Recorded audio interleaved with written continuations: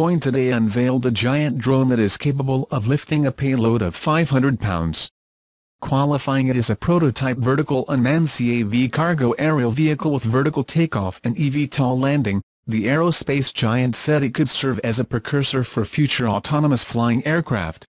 The heavy-duty drone took Boeing engineers only 3 months to design and build, the company says.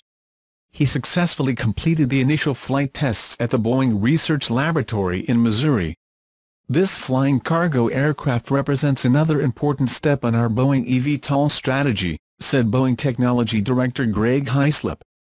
We have the opportunity to truly change travel and air travel, and we will remember this day as an important step on the journey. Powered by an electric propulsion system, the CAV prototype is equipped with 8 rotors that allow vertical flight. It measures 15 feet long 4.57 meters, 18 feet wide 5.49 meters and 4 feet high 1.22 meters and weighs 747 pounds 339 kilograms. Boeing did not provide any other details about the flight, such as the duration of the test or the capacity of the CAV batteries.